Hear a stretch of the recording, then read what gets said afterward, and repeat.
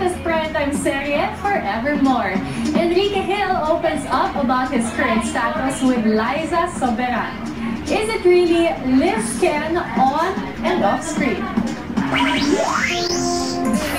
Kilig with their on-screen roles. Viewers and netizens can't help but gush over their chemistry and Forevermore. It's a promise ring. I promise that no matter where I go, you will always have my heart. Promise.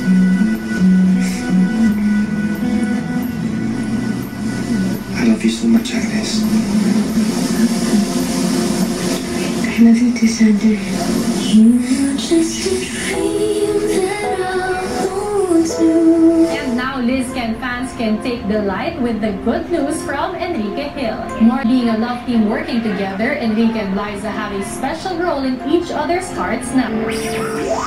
We're good, super good. I mean, from the start nung nagsimula Forever hanggang ngayon, masasabi kong sobrang close na namin.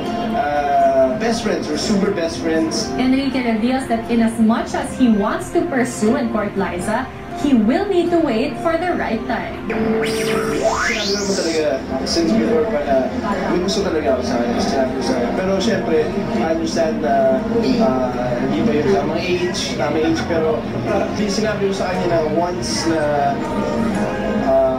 okay na siya pag pwede niya, I'll be there.